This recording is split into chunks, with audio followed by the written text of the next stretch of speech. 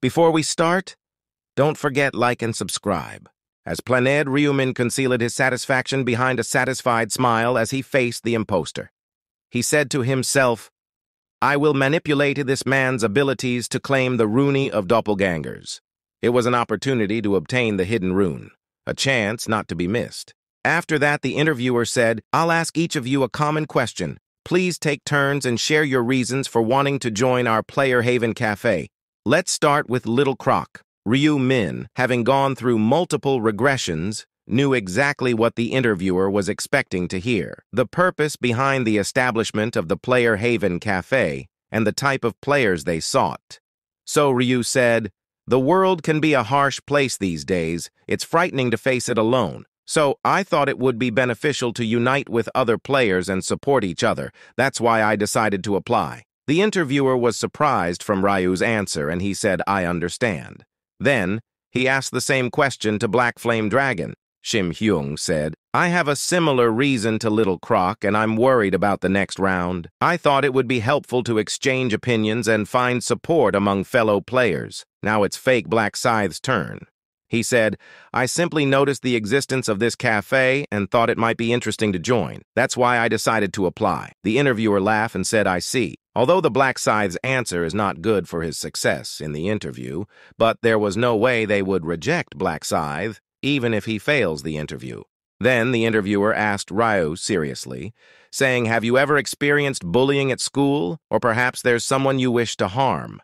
Signs of astonishment and exclamation appear on Ryu's face, saying, what is this about? But Ryu Min had expected this question, yet he faked surprise. The interviewer said, these questions are necessary for the interview. Please provide your answers. Ryu hesitated for a moment. Well, I have been bullied before, but I don't have any desire to harm anyone, the interviewer said. I see. Do you hold any personal grudges? Feel free to share. Ryu replied with certainty. No, I don't. The interviewer was disappointed by Ryu's answer and said, understood. Then he asked the same question to Black Flame Dragon. Black Flame Dragon remained silent, pondering on how to answer to ensure their passage in the interview. He said to himself, what kind of question is this? What do you want from me? Damn it. Should I be honest and admit to killing? When Ryu knew what Black Flame Dragon was thinking, Ryu Min couldn't help but smile inwardly. And he thought if Black Flame Dragon was honest and admitted to murder, he might just get a free pass. But Black Flame Dragon raised his head and replied, I haven't experienced any bullying. The interviewer sighed, once again disappointed, and said, ah, so there's nothing? The attention turned to Black Scythe. The interviewer asked, and what about you, Black Scythe? Do you have a desire to harm someone? Black Scythe retorted, his words laced with skepticism. Why? Do you want me to kill someone for you?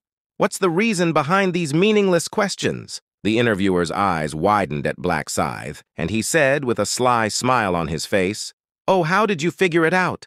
That's right. I asked because I wanted you to kill someone for me. Well, to be precise, it's more like killing together. Everyone stared at him with a mix of confusion and disbelief. Given the discussion of murder, their reaction was understandable. But the interviewer continued, why are you all so surprised?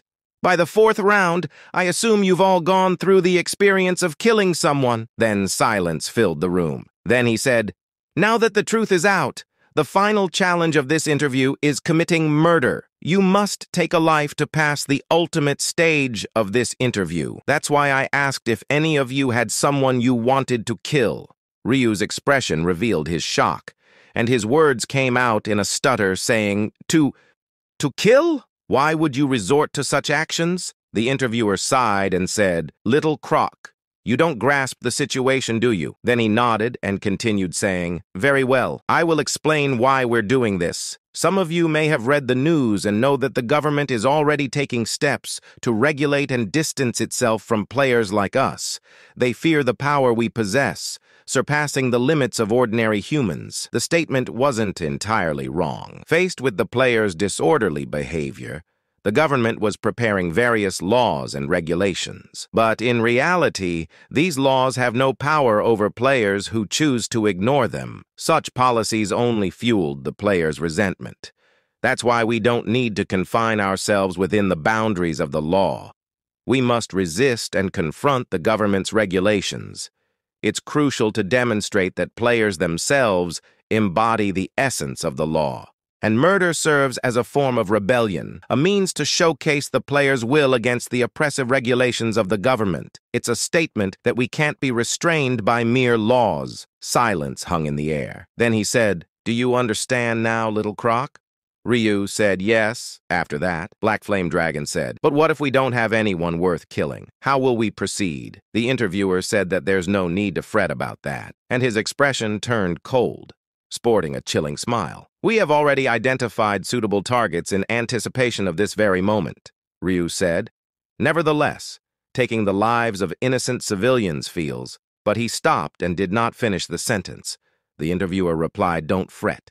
The targets I've selected are criminals, so there's no need for you to bear the weight of a guilty conscience. Of course, as players aspiring to lead the world, you must possess a heart as resolute as black scythes here." At that moment, Black Flame Dragon said, "Who are we gonna kill?" Black Flame Dragon's question elicited a sly grin from the interviewer and said, "Originally, if any of you had someone you wished to eliminate, I planned to make them the target. But since you claim to have no one in mind, we're left with no choice but to abduct a pre-selected target." Black Flame Dragon said in amazement, "Abduct?" The interviewer said, "Yes, after kidnapping the target, we'll find a suitable location to dispose of the body. Then, the four of us will work together harmoniously, tearing the target to pieces. If you accomplish that, you will pass the interview." Then he said, "Shall we get up?" After a while, we see an unconscious woman with the interviewer. Black Flame Dragon said, "What are we doing now? And who is this woman?" The interviewer said with evil smile, "This woman is the target."